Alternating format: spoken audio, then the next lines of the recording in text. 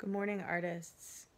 We're talking about masks, and the assignment that you have is to create a real or symbolic mask out of any materials that you want, and to show something that may not be readily visible on the outside to people, but to show, like Marcos Raya did, maybe from the inside of your experience. So this can be a real or metaphoric.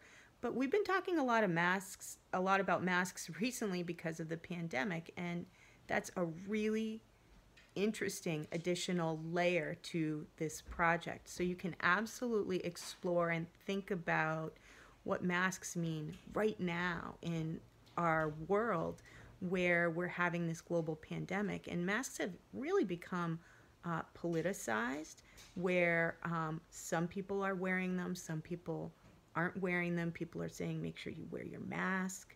There's a big sign even down there on the rail trail saying you have to wear a mask. Some people are upset about this. And we have expectations right here at our school right now about wearing masks. But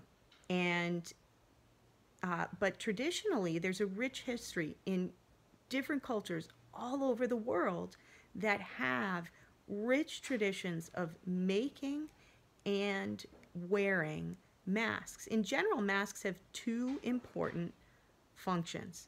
They provide a disguise for the wearer, and in many cultures, they allow the wearer to assume the identity, at least temporarily, of some other person or being.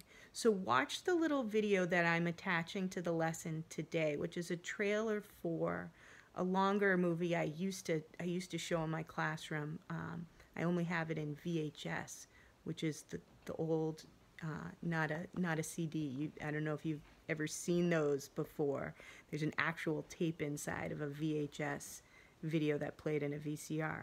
But watch the trailer and think about all the possibilities visually and metaphorically for the mask, and you get to interpret this project and use the materials you want to use. I also will point out that in the announcements for today, you guys can work on this project today, and it's really due on Friday, but if you need an extension, I'm fine with it. I'll have 250 masks and Artsonia projects to get through.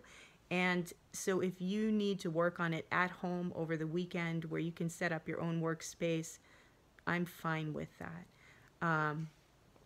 You don't even need to email me unless you can't finish it over the weekend. I'd like to start a new project on Monday and don't want you to get behind on this. So I can't wait to see what you're going to do, and I'll be in the Zoom room if you have any questions today and on Friday.